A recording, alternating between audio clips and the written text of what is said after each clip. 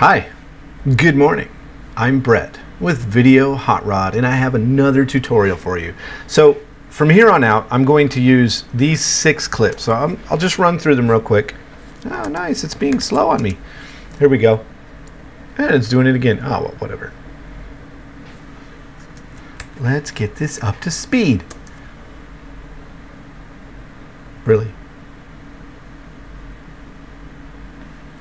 See if this one plays in real time. Here we go. No, it's still being dumb. That's better. Alright, I don't know why I was doing that. So what I've got is a drone shot, then I've got some rocks, and then I've got Rachel, and then I've got some trucks, and then I've got more rocks from a different camera actually, and then I've got these guys. I don't know why that's going so slow. Whatever. Alright. So these all have slightly different colors. These are actually the same rocks, but because they're shot from a different camera at a different kind of light, I guess, they look quite different. We're not going to worry about matching them. Instead, I am going to go on to the textures filter. This is a fun filter, and I will put it over Rachel first. Okay. Now you can see what it does. It's kind of a mix between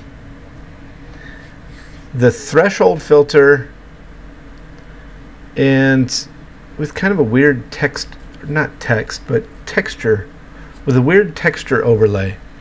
This particular texture that it's using by default is kind of a wood grain look, and it gives it that Old West feel, that Old West drawing feel that they would use. So it's kind of fun. I probably wouldn't use it on people. This particular texture by default would probably look way cooler here if we mess with it a little bit. And let's go ahead and mess with it a bit. That just looks so cool. That looks cool. Okay, let's explain the textures filter. Alright, we're putting it back over Rachel here. Okay, like I said, by default it has this weird wood grain effect. It kind of flashes and moves. But pretty much you can take any video clip and stick it into this slot here, and if you do, it will create that as the texture. And there's 2 functions that are kind of interesting, or one function that's interesting in here that will give you a choice between 2 styles. Alright, first off, you have an amount, so you can blend the texture. If you wanted to do a film grain look of a specific film grain that you have, like a textured film grain, this would be the way to do it. If you want it to just be flat out Wild West or whatever kind of weird texture you're going to throw in there, this is the way to do it. Alright, then you have a threshold, and that's going to decide what's light and what's dark. Basically, because this is doing the threshold filter, you have a 2 color, you're basically remapping the colors to either dark or light. And so this is taking everything above a certain threshold and turning it into the light color, and everything below a certain threshold to turn into the dark color, and that's what this threshold does right here. So here's the wood grain. It's flying all over the place. And this is the dark version of the wood grain.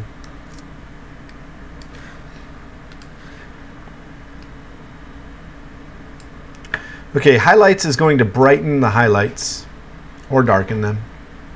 And shadows is going to do the same thing with the shadows.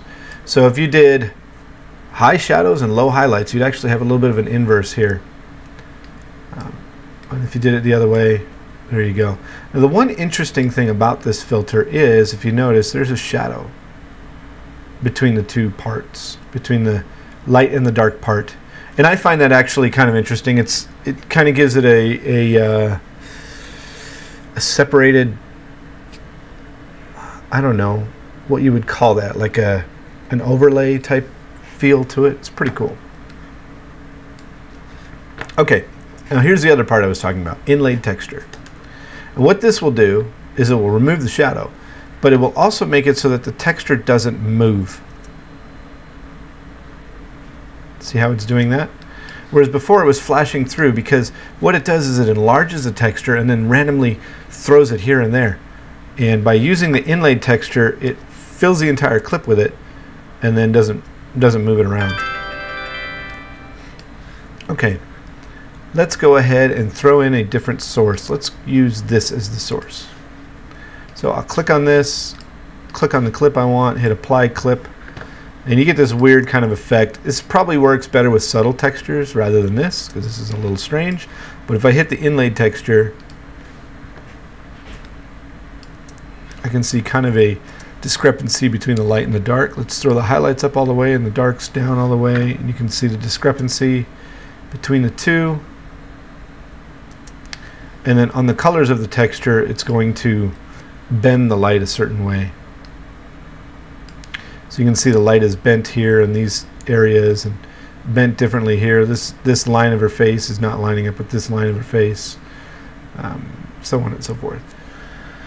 So that's the textures filter. I generally like it better as the default. I don't throw another texture in there, although you could. I've never personally used it, but you might find some fun things to do with that. All right. Next, we will go over the teal and orange filter, and that's an interesting one. It's actually one of my favorites. All right. Thank you very much for watching. This is Brett from Video Hot Rod. Like, subscribe, and all that good stuff. Thanks for watching.